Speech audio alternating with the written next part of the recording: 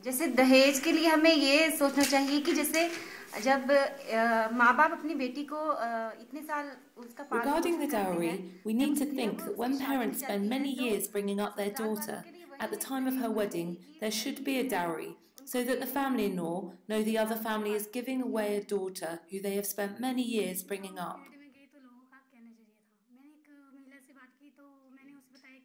I spoke to a woman and I told her this is our topic. We are talking about dowries, and automatically she got excited. She said people who demand dowry should be burnt alive. She said when we give away our daughters, it's like giving away a piece of our heart. When they burn women alive due to dowry, instead they should be burnt alive.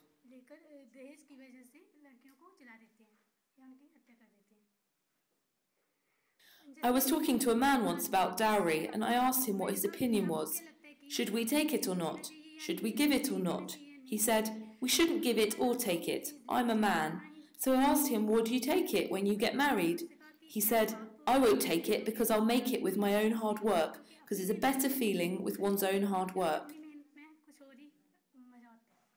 Our thinking is that we shouldn't give out any dowry, but our family thinks we should, so that the girl should not see any problems. If you don't take the dowry with you, then the in-laws will kill you.